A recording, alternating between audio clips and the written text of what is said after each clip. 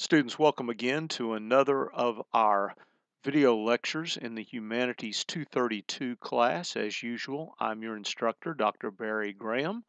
This material will involve Chapter 14, The Renaissance in the North. Of course, by the North, we mean Northern Europe. Once again, from the textbook, Culture and Values, 8th edition.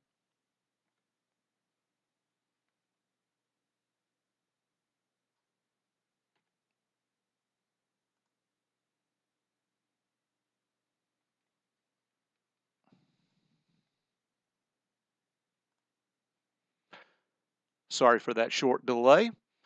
The Northern Europe in the 16th century involves a synthesis of new ideas from Italy. By synthesis, we mean a coming together of those ideas. There are alternatives to traditional religious doctrine, enthusiasm for classical antiquity, and finally, emphasis on individualism, which of course has always been an important emphasis when we're talking about the Renaissance.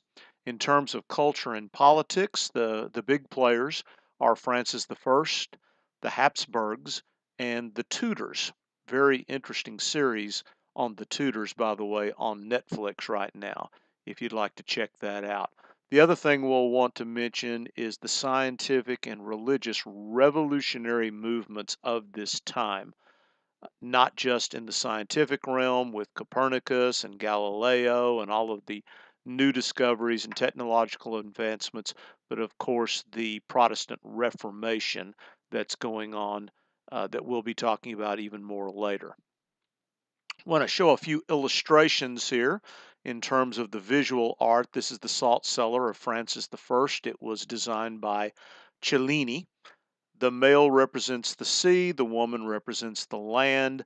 The arms of the sea run into the land, and the salt bowl is in the back. And so there's an obvious sexual reference here as well, even though that's not something that they wanted to necessarily draw a lot of attention to. This is a bust of Emperor Charles V by Leone. Notice that the German is portrayed as a Roman emperor. There's an eagle there at the base, which of course the eagle represented the Roman Empire, supposed to be a symbol of Rome, and ironically, in America, in the United States, we've also taken the eagle as a symbol. But emperors, rulers always want themselves portrayed in a very flattering light, and doing that as a Roman emperor is, of course, something that would accomplish that. Here's an overall map. You'll notice that we'll be making comments about the religious divisions in Europe circa about 1600 ACE here. And the medieval church, the Roman Catholic Church, is very corrupt. It's ripe for falling. We have nationalism, this fierce patriotism that people are developing for their own countries as opposed to a larger empire. It's long overdue. The outcries actually began centuries ago in terms of the corruption of the Catholic Church. There's a corrupt clergy, there's monetary excesses of the church where they're spending money on these huge cathedrals, and they're basically getting this off the backs of people that can't really afford it. This is one of the things that paves the way for the Protestant Reformation. The major player there is, of course, Martin Luther. And at this time, Martin Luther nails his 95 Theses to the Wittenberg church door. Theses is just the plural for thesis, like you're writing a thesis statement paper. This funny looking little short monk marched up to the church door one day with his hammer and nail in hand and a list of 95 things that he disagreed with the Catholic Church about. And he was basically saying, look, I'll debate these, discuss these anytime, any place, because I have some severe disagreements. The biggest disagreement was with the Catholic Church practice at that time of the selling of indulgences. In, Indulgences were thought to be things that would forgive a person for their sins.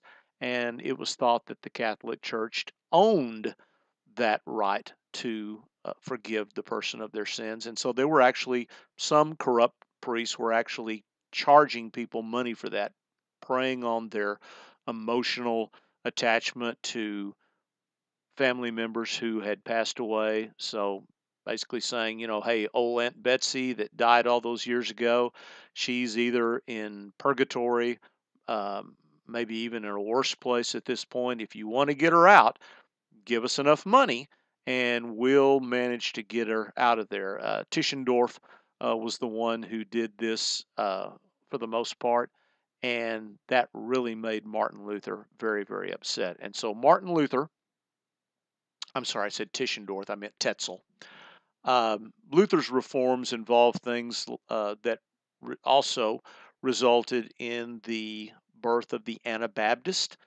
In the Peasant War that we mentioned here of 1525, it was a widespread popular revolt in some of the German-speaking areas of Central Europe. It failed because basically the Catholic Church and the aristocracy crushed it. As a matter of fact, there were somewhere between 100,000 and 300,000 peasants that were brutally killed during this revolt because they weren't nearly as well armed as as the armies of the aristocracy of the nations, and even those soldiers that were a part of the Catholic Church at this time. And it was one of the biggest tragedies of history. The Anabaptists, and this is where we get the word for the modern Baptist church here. Anna means again. The Baptists started this practice of baptizing responsible adults rather than baptizing babies, infants. And so this was actually a term of derision. They were making fun of them, as if to say, oh, look, here come those people who baptize again. And the name just stuck, and that's why Baptist to this day, it was just shortened from Anabaptist to Baptist, and that's why that's around even to this day. Besides the Anabaptists, there were the Swiss Protestant movements that were started by people like John Calvin. Um, Churches like the Presbyterian Church today are the result of John Calvin. And then the Anglicans, which is an English form of the Catholic Church, only they're Protestants, but they retain many of the practices of the Catholic Church. And this results in the dissolution of the Catholic Christendom. In other words, rather than the Catholics being the only game in town, we now begin to see other churches begin to spring up as a result of these abuses and people revolting against it. Here's a painting of the funny looking monk that I talked about earlier, Martin Luther. After he broke away from the Catholic Church, he did get married and have children. This depicts Luther about the time he married Catherine von Bora, who herself was a former nun. And so you have two people who were previously forbidden to be married. They got married and had 6 children. We also want to look at the causes of the Protestant Reformation. There were more than one. There was economic and nationalistic self-interest because of the unfair political and economic demands of the Catholic Pope. And then there was the maturation of Reformation ideals, which had really been coming for a long time, a desire for a more personal religion, a priesthood of all believers, interior piety, which means piety just means a very somber, very, for lack of a better word, a very religious way of conducting one's life and personal devotion to God. There was also a movement in the moral and intellectual depravity of the clergy, a revolt against such things. And there was much of this at this time. They had great wealth because, again, of these selling of indulgences and even collecting taxes from these very poor people. And this tended to really obviously make them upset and mad. And these movements were inspired by trying to correct some of these abuses. Here's a couple of columns of the differences between Renaissance humanism and the Reformation. Now, we haven't mentioned humanism yet. This is different from what we might call humanism or secular humanism today. The original humanist movement was actually started by Christians, and they really imbibed the Renaissance spirit in terms of going back and discovering all the old Greco-Roman texts and things of this nature. And so there was some similarities between the two, but it's important to remember that they were not the same. Similarities, they both had a certain religious aversion to what had been going on previously in the Catholic Church. They favored the early Christian writers over the later medieval scholastics. And they were both very interested in going back and mastering the original biblical languages, which in the case of the Old Testament would be Hebrew, and in the case of the New Testament would be Greek, specifically the Koine Greek. Now, there were some differences. In the differences category over here, uh, they differed over the idea of the nature of humanity. Humanists would tend to believe human beings are basically born good. Reformers, people are born depraved. There's a fallen human nature that occurred as a result of Adam and Eve's original sin. And so this idea of education came into play with the humanists because they said what people just basically need, since they're basically good, they just need a chance for education. Whereas the reformers would say what people need is a special move of God's grace to change their heart. All the education in the world will not change a fallen heart. They also differed in the idea of universal truth found through exploration of religious texts versus in the Latin here, the scriptura sola, or it's sometimes called the sola scriptura. The reformers thought that our primary rule of authority will always be the Bible, whereas the humanists said, well, but there are other texts out there too, and all truth is God's truth, and so we should be looking at them as well. Whereas the reformers would always hold the Bible up as the primary rule of authority. Again, talking about Renaissance humanism and the Reformation and the influences on each other, there was this emphasis on reading the scriptures, and this helped lay a foundation for the idea of educating the masses or lay education in some cases. The idea, as I mentioned earlier, about the universal priesthood, the priesthood of all believers. And so, if we're going to encourage everybody to study the Bible, then we have to encourage literacy. We need to teach everybody to read. We take this for granted today. But in previous times, such as this, very, very few people, perhaps as few as 3% or less, actually knew how to read. And then humanism as an intellectual instrument. Now, the reformers would say that humanism was too optimistic and too ecumenical. Ecumenical meaning it's just taking part in too many things.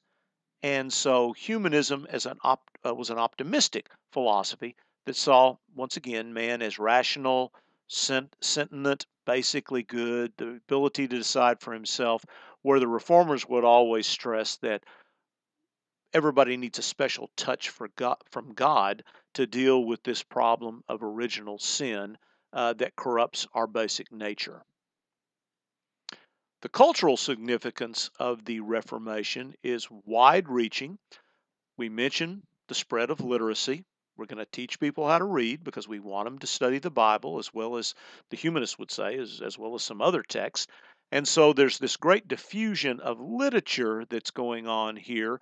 Of course, we've mentioned the invention of the printing press that's coming along later, and this is going to make access to books much more possible. There's a proliferation, a spread of the vernacular text. By vernacular, once again, we just mean the common language of the day, and a focus on the word. By that, we mean the word as opposed to a oral culture versus a visual culture. Up to this point in history, things were always passed along orally, so that oral, which is a different word, just means that it can be heard. They're going to focus on the need for it to need to be read. Also, people need to learn songs. And so, as music is beginning to be written down and eventually published with the printing press, again, people need to know how to read that. And so, in the beginning, there's an emphasis on just very simplistic decoration because we want to emphasize the word, not all the decoration around it. And this even emphasized secular art, art that was being produced outside the church as well as that inside the church. Now, we've mentioned the hymns.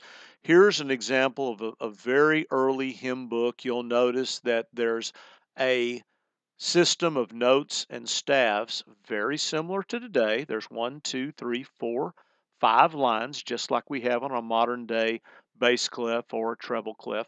Again, the notes look a little different. The notation is still gradually developing, even though it goes back as far as 1100 ACE or AD. And this is a German hymn book. Martin Luther basically restored congregational singing. Before, it was done by more professional choirs and things like that. And this is a copy of A Mighty Fortress is Our God, a hymn that's still sung in many churches even today. And it was printed in the German language so that the common person could read it rather than printing it in Latin. And so this is a very important step in getting more congregational participation in the church service. Again, with these intellectual developments, we see important individuals such as Michael Montan. He was one of the first essayists in history here, especially here in Northern Europe, and he's protesting against violence and religious bigotry. I beg your pardon for that cough. And Montan wrote a very interesting work called On Cannibals, or Of Cannibals, some of the editions read. Do yourself a favor and look that up in the book and even Google it. It's a fascinating essay where he tries to make the case that cannibals, and they were beginning to discover these ancient, these more primitive cultures, not ancient cultures, more primitive cultures, as they're exploring South America here at this point in history. They do discover these tribes that actually eat their deceased loved ones, and of course, this seems atrocious and horrible to each one of us. But he actually tries to make the case that in some ways cannibals are more honest than civilized people because at least you know where they're coming from. Again, feel free to examine that. These new Renaissance scientists have a huge impact on their culture and even coming down into today when we talk about our modern knowledge of solar systems and planets and orbits of planets and these kinds of things. And so they rejected the older traditional methods like the Ptolemaic view of the universe and all the practices and assumptions that go with that. I've mentioned Galileo, Copernicus, and obviously there are many others. In the visual arts in Northern Europe, we have people like Albrecht Dürer. He was influenced by the Italian humanists and the idea of linear perspective. Linear perspective means we're actually begin to depict things as they would appear as we see them. In other words, objects in the background appear smaller than objects closer up. So that idea of perspective is very revolutionary in art history. The perception of the artist is what is important. And so they start doing self portraits, and we'll take a look at that here in just a few minutes. The classical ideas of beauty and proportion are developed even further in terms of what we've seen earlier in history. And the artist sees themselves as on a quest for knowledge. In other words, the same scientific precision that's driving the scientist, the modern scientist of that day, is seen to also drive the artist. We also see this in Dürer's woodcuts and his engravings. These are fascinating. Do yourself a favor again, look at those in the textbook, on Google Images. A lot of work goes into those, as well as the paintings that he and others do. And there's a great influence from Venice. The Venetian influences are also very strong. Here's the self-portrait that we talked about. Many students comment that he seems like he's trying to make himself look like Jesus. Well, he may very well have been trying to do that. But this is probably his hairstyle, his beard, mustache, all of that sort of thing. And there may have been a conscious effort to doing that. In the upper left, there's a signature up here with the date of the painting. So again, he wants to make sure that the individual artist is recognized. In the upper right here, in his own language, it says, "Thus I, Albrecht Dürer from Nuremberg, painted myself with indelible colors at the age of 28 years old." So he was 28 here. And again, in some ways, his hairstyle looks strangely modern, doesn't it? Um, Although the artist has depicted himself, as we mentioned, in a Christ-like pose, he's not trying to do anything blasphemous here. It was just simply an acknowledgement that God has made Christ and man in his own image. So it's actually a tip of the hat to God here. Artistic talent, therefore, ultimately derives from God. So he's actually trying to be very respectful of Christian belief here. Continuing on with visual arts in Europe, we see individuals like Matthias Grunwald. He rejected most of the Renaissance innovations, tried to take everything in a different direction. He did depict traditional religious themes, but he just did it in a different way. And so we see that in stuff like, in material rather, like his altarpiece here of the crucifixion that we'll look at here in a moment. And so we see a certain amount of political and religious sympathies. After all, they are the ones paying for his stuff. This is how he makes a living. And the images tend to be very tortured. He's bringing out the emotion in these. And he's rejected this use of linear perspective. He's gone back to the old way of depicting things in order to make a particular point and to evoke a certain mood in the paintings. Look at it here in the crucifixion of Jesus. This is remarkable, but notice how much bigger Jesus is here than the figures that surround him. This is not the way it would appear in real life, but you do see a gruesomeness. This is not an antiseptic picture like the way you've seen some of the previous depictions of Jesus on the cross. Here we see all of the horror, the beatings, the bleeding, the people in agony here, like his mother over here with John and Mary Magdalene here, and it's just a horrific scene. No ideal beauty here. A real Renaissance realism reflecting the agony and gore. Um, you see it here in John the Baptist on the right hand side here as well. Even though obviously John the Baptist wouldn't be alive here, this is taking artistic license. And so John seems to be saying, "He must increase, but I must decrease," similar to what the Apostle Paul would write later on. Continuing, another artist in Albrecht, Altaflor. He presented things with a personal worldview through landscape. And so we see that in the Danube landscape. There's no human figures at all. He just wants to emphasize nature. And so there's this real contemplation on the beauties of